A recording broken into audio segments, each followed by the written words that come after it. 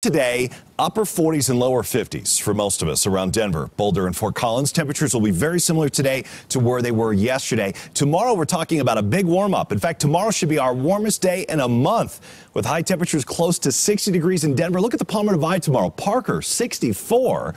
You'll match southern Colorado. Mountain areas stay in the 30s and 40s. Satellite and radar together here showing some snow already in southwest Colorado. The first signs of our incoming storm system, which is still way over here off the coast of southern California. Almost every weather model has this thing taking the exact same track, which really builds the confidence in the forecast. By the middle of this week, it will be in western Kansas. This is an ideal position for the storm to bring Denver in the Front Range snow on the eastern plains as well. And in fact, in the plains, since you'll be closer to the actual storm system, your wind will be stronger. And we're expecting blizzard conditions on the eastern plains of Colorado in the middle of this week. For now, the only winter storm warning we have in the state is for the San Juans, 8 to 16 inches for ski areas like Purgatory and Silverton, 1 to 2 feet for Wolf Creek Pass.